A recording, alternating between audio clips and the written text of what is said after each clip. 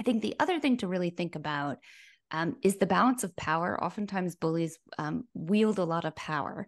And one of the things you can do, research has shown, is to try to alter the balance of power. And that doesn't mean you get a promotion over them, you go report them, although that might be something you do.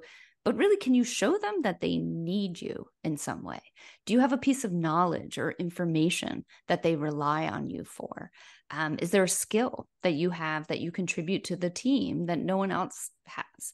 Because I think reminding the bully that they don't have this sort of unfettered power that you also have playing a critical role can be one way to alter the dynamic.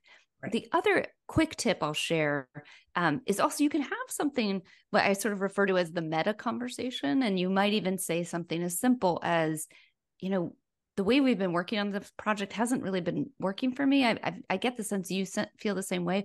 Do you want to talk about the way we work together? Now, that conversation takes a lot of bravery, a lot of courage, especially for someone who's been really rude to you.